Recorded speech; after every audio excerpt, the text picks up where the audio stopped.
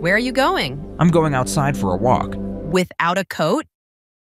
What's wrong with it? If you go outside without a coat, you'll catch a cold. I don't think... And you'll infect the rest of the family. Oh. Then your sister will have to miss class. No way. And she'll get a bad grade and fail her course.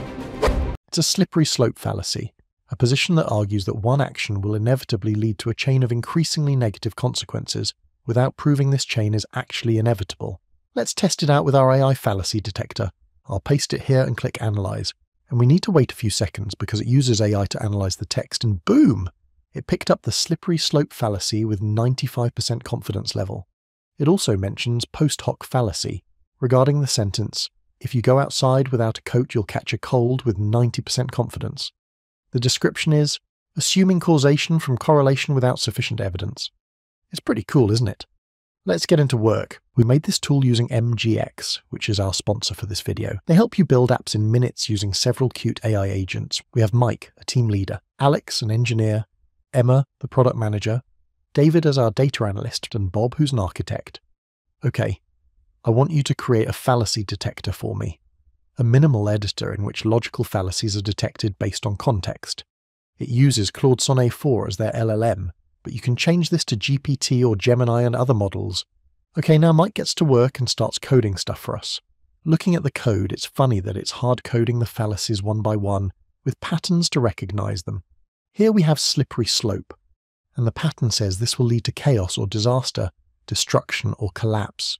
Okay, I don't think it's going to work, but let's give it a try. We have some sample texts here. Let's give one of them a try. My doctor says this investment opportunity is great, so you should definitely put your money in it. Okay, it didn't think. It immediately recognized a fallacy here because it's just recognizing patterns, not analyzing the text. It says, appeal to authority, highlighting the "my doctor says."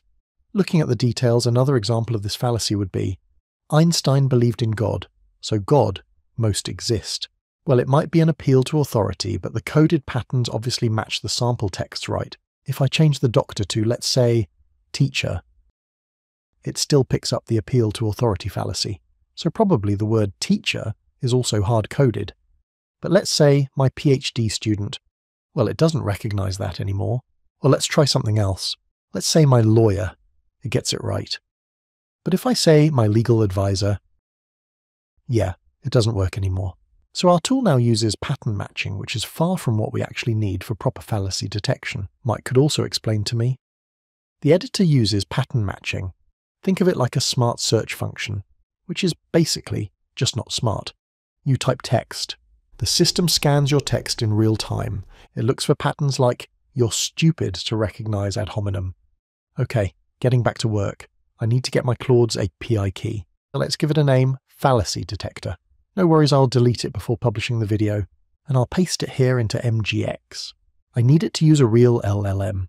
I will provide you with my Claude API's secret key. Use this key to access Claude Sonnet 4 thinking mode for detecting fallacies. My bad, I should have said extended mode, but never mind. Mike gets to work again. It's interesting that he assigns Alex to work on this task. It's going to use Sonnet 3.5, but that's all right. And here's our new detector. The government's new policy must be perfect because no one has proven it's flawed, and besides, the mayor is a family man who coaches Little League. If we allow people to criticize this policy, next thing you know, they'll want to overthrow the entire government. Okay, this one is taking longer, which is a good sign. The chances are high that the detector is using Claude's API to detect the fallacies. Here we go. It detected 3 fallacies. Argument from ignorance, ad hominem, and slippery slope. Let's see. Claiming something is true because it hasn't been proven false. Must be perfect because no one has proven it's flawed. It's a good catch with a confidence level of 95%. I really like the idea of confidence level because it reflects the reality that fallacy detection often isn't binary. Context matters, statements can be ambiguous, and a detector should communicate when it's uncertain rather than treating every potential fallacy as definitive. We also have ad hominem detected, appealing to personal characteristics instead of addressing the argument. The mayor is a family man who coaches Little League, and yay, the obvious slippery slope. If we allow people to criticize this policy, next thing you know, blah blah blah. There's this small problem that the marked text is a bit off location. It doesn't correspond to the actual problematic text, but we can tolerate it for now. Let's see how Claude would analyze the same text for logical fallacies. I'll enable the extended thinking to get better answers from it. Analyze this text for logical fallacies. It suspects appeal to ignorance, irrelevant appeal to character, and yes, slippery slope. Our tool has detected ad hominem, but here we don't see it. It is perfectly normal for evaluations to differ to some degree. What's important is that there's a logic behind the analysis, so that we can judge for ourselves whether or not it is sound. Okay, now let's analyze a CNN article using our detector. It's a news article, not an analysis, so I expect not many fallacies there, but let's give it a try.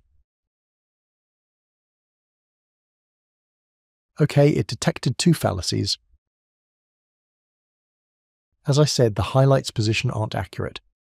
It would have been also nice to make them clickable. The first detected fallacy is appeal to consequences. It's actually a quote within the text from Tsahkna, Foreign Minister of Estonia. But the AI confidence is 70%, quite low. And we have false dichotomy, which is again from a quote in the text. Russia's trying to undermine NATO's coherence, but I think they're achieving the exact opposite. Now let's give it a try with a transcript of Trump's speech. Okay, here we have one. President Donald Trump Orwell address speech. Copy, paste, analyze. Okay, 4 possible fallacies are detected. Highlights probably are mispositioned. Let's look at the list. False dichotomy, appeal to hyperbole, post hoc ergo propter hoc. An appeal to emotion. Let me analyze the same text for fallacies using Claude Sonnet 4. Now analyze this text for fallacies. Okay. I see some similarities. Post hoc ergo has been mentioned by both. Appeal to emotion and false dichotomy too. I see that Claude has detected several more fallacies compared to our tool, but I'm still happy with our tool's results as a starting point. I played around it a bit and made a new version with better design. It has sample text from multiple fields. Let's try one from education. It says standardized testing is completely useless because my son is very smart but doesn't test well. The AI has detected a few fallacies. Let's check out one. Slippery slope, mentioning, if we keep using these tests, we'll destroy creativity in our children forever. Good catch. Confidence level 95%. The highlights still are problematic though. Here's a new version. Let's try a text from social field. Climate change is obviously a hoax because it snowed last week. Funny, but also quite easy to detect. Oh, this new update has an analysis summary, which is cool.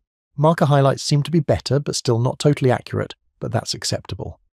I just don't like that I have to scroll through the fallacies in this small box. Alright. This is a final version. The design looks pretty cool now. The highlights are interactive and I like it. I can click on a marker and it shows me the corresponding fallacy. This is really cool, and now I can publish this tool on web. Let me see. There we go. Here is our AI logical fallacy detector. There's still much room for improvement, but that's a very good starting point.